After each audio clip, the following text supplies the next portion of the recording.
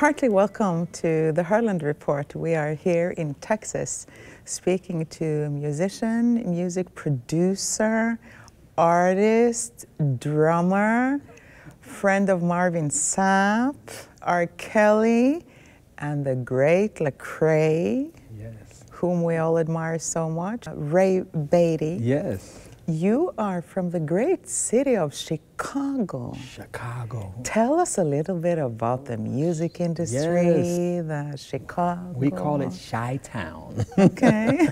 It's a beautiful city. I was born and raised there. I was born and raised in the church. My dad was a pastor, local pastor, so I was around gospel music all of my life. My mother was a speaker. My brothers were preachers. I believe the cats and dogs were preaching. So we were always around inspiration. So being around Chicago, you were inspired to do great if you were in the church. And what the church taught me is how to operate my gifts and talents that I had. We didn't have community activities that would lend in support of our gifts and our arts. So the church was the house, it was the grounds that we went on to actually develop these gifts and talents. And through the church, so many artists, you think just Ray Bady, but there's not only Ray Bady, but there's R. Kelly, who grew up in the church. When I later on got a chance to meet him and become best friends with him and play drums with him, our stories were similar. Kanye West grew up in Chicago. Common grew up in Chicago. We were all born, raised in the church. Our foundation was the gospel. It was something about the music that was behind the gospel that pushed us forward and wanted us to go further in our careers. So I grew up playing drums. My brother was a producer. His name is Bady.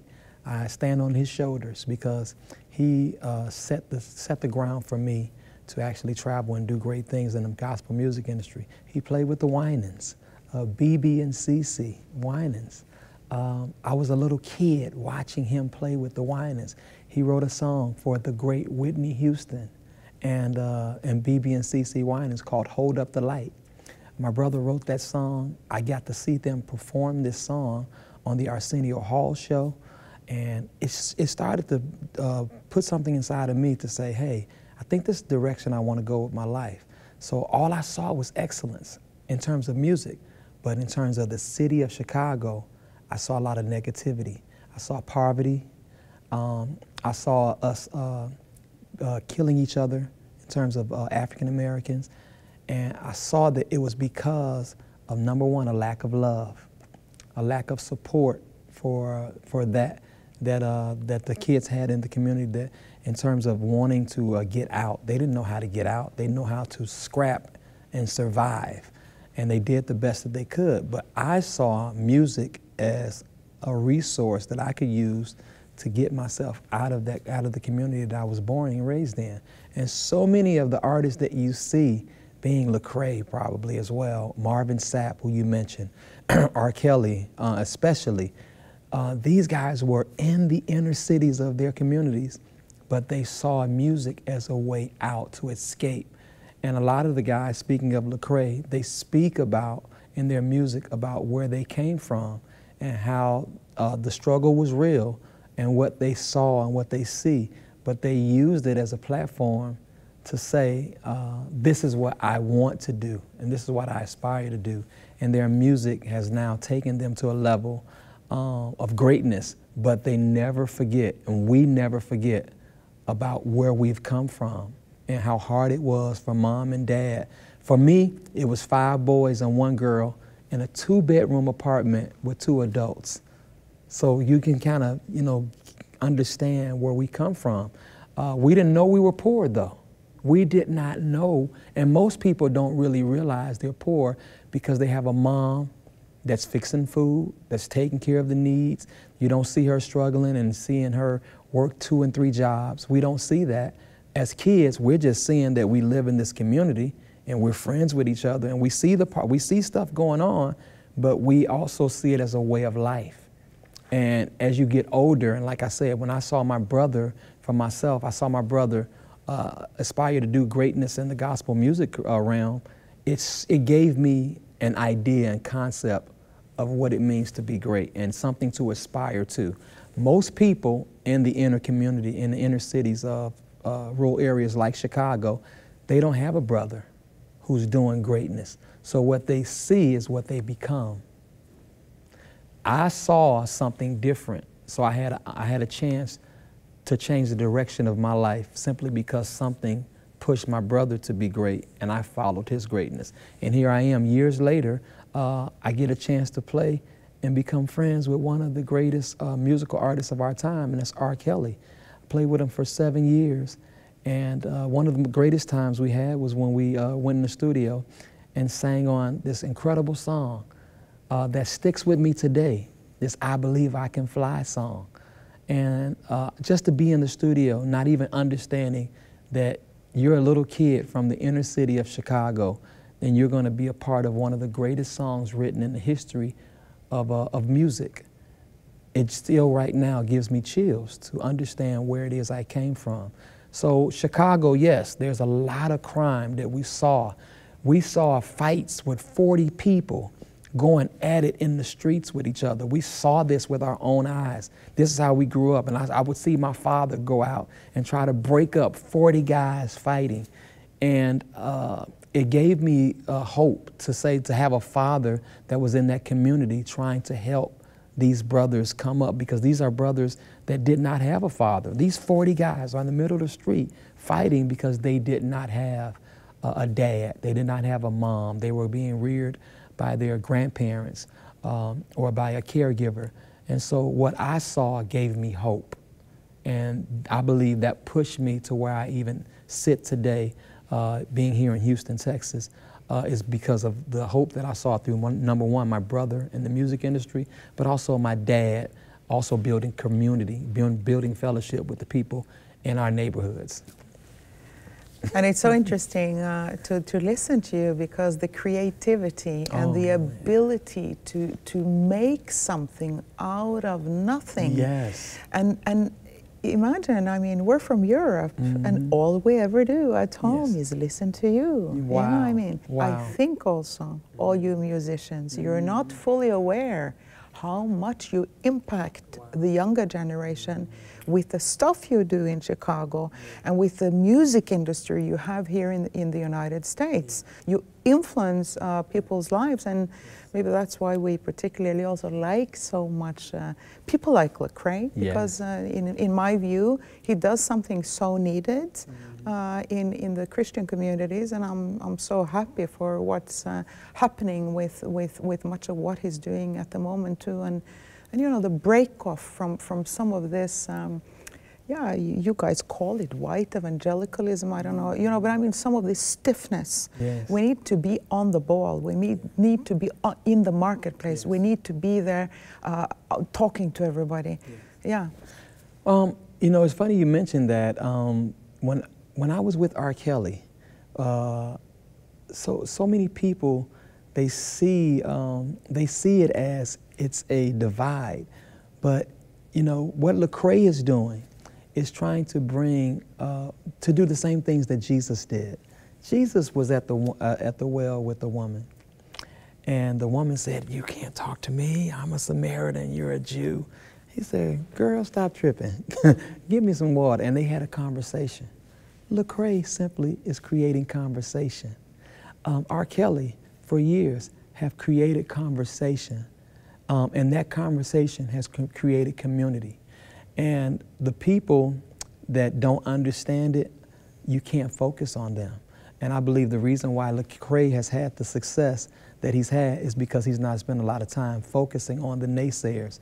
He's been focusing on his responsibility, and that's to reach across the aisle, have the conversation, create community so that we can build bridges rather than tear them down, tear down walls. So understanding him and seeing a guy like that, and then coming back on the R&B side and seeing a guy like R. Kelly and watching them work and understanding where their work ethic comes from. It's a place of lack that they come from. There's a place of poverty that they come from. And most of the times when they're creating their music because they want their music to fall on ears that they know are in lack. And that's exactly what Jesus did. Jesus met with people, and he had conversations with people most of the time that were in need, not the people that had everything together. And I think with Lecrae and his music, I'm proud of him simply because he's creating conversations that has not taken place in the 47 years that I've been on this earth. We've had good gospel music that was good for people in church. Lecrae is creating a music now where people outside the church can understand and listen and say, I get that, I understand that. R. Kelly has done a great job of that because what he does is he talks about what people are going through on an everyday basis. That's why he continues to sell all these years, simply because he talks about what everyday people are going through. And Lecrae has found that niche on our side, but he's done it in a way that has not been done in the gospel music industry, and that's why I believe that he's been elevated to the level he is right now. And as a young girl, I was born and raised in Africa and moved to Europe when I was grown up. But as a young girl, 14 years old actually, I went with a choir. I was in Norway just for a summer or for a few months. And I used to sing at that time, and I was so lucky to go to the United States and tour for 3 months. Oh, wow. And we went to Los Angeles and Fresno and all over the place in California. And we went to the church of Andre Crouch and met with those people. And I remember this lady called Tata Vega. She was singing.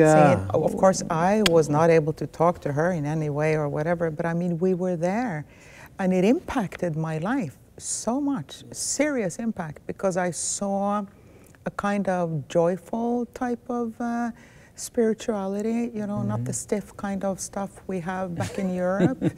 You know, you get up, you say amen, you sit down, and then you listen to somebody, you know, I mean, well-meaning and speaking nice words, I'm not saying, but I mean, it's so terribly white, to be honest, you know, and with my African roots and all, it really impacted my life, seriously. So I think you guys have something. Yes. And as I stated too, what you have with the music industry, you're impacting the whole of Europe. Yeah. With what you're saying in your lyrics and your music. Absolutely.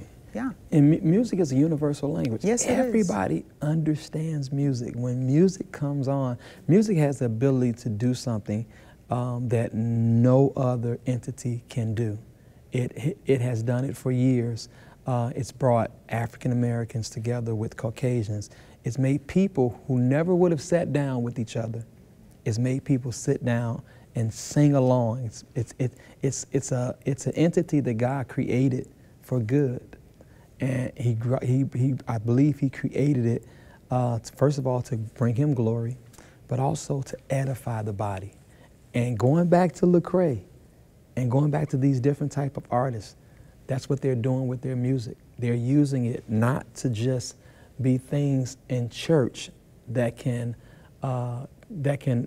support what's happening on a Sunday morning, but now we're listening in our cars, we're listening on our jobs, we're listening in the subway stations. We're listening to this type of music, and sometimes people are looking around, and it's on a commercial now. You know, gospel music, it's on commercials.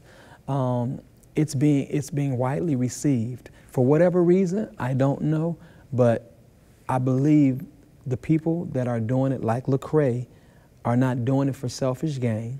They're not doing it for fame or fortune. They're really doing it because they understand that there's a message in what their music delivers.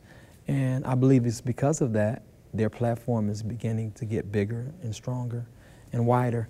And gospel music, oh my God, I've been around it all my life. I've been around country music, I've been around jazz, I've been around so many different genres of music, but gospel music has a way of touching and piercing the heart, whether it's through hip hop, traditional, urban, contemporary, inspirational. Gospel music has a way of hitting and touching the heart like no other music. And the way, again, Lecrae has now taken it and utilized his gifts and talents and attached his gifts and talents along with the gospel music, the message of gospel music, has been incredible. And he's a great revolutionary. On a personal level, I would say I do really respect so much the revolutionaries that are willing to do what they see is right. And there needs to be, frankly, we're here in the United States of America, to examine what has gone so terribly wrong in your culture. It's such a rampant hatred between groups, hatred between the man and the woman, rage between groups, and a divisiveness that we find peculiar, because you used to be the nation that we Europeans used to look up to. Now we're almost afraid to come here, and we're wondering, are you bordering on civil war? What's the thing? And at the same time, we find it very strange, because the Christians used to be so strong here. Now they're like silent in each their own small little groups, and what we particularly wonder about is what's the thing about staying inside of church and singing hallelujah? You know what I mean? It's love. It's nice to sing hallelujah, but we're supposed to be filled with compassion and be out on the marketplace. Why aren't Christians or believers all over the bars and speaking to people where people, I mean, Jesus, that's how he lived. And I think in a time like this, we need to be out there. And if anyone would be able to bring some warmth into society, it really should be the church. So this is why I respect Lecrae for breaking with some of that hypocrisy, Absolutely. frankly. Well, it's funny you mentioned that again. We've gotten to the point where we've gotten afraid. We've gotten afraid to have a voice, because we're afraid of ridicule. We're afraid of people lash back. You know, what is going to happen? What is the aftermath of what I say? We've gotten careful. And if you really look at the church, back in the early 70s and in those days, the church was the social fabric of your life. Meaning this: after church, everybody congregated and fellowshiped together with the communities. We had relationships. It wasn't well thought out. People just did what they knew was right to do. I'm taking this food over to so-and-so's house because she needs food. We're going to go and pray for so-and-so. We were meeting people's needs.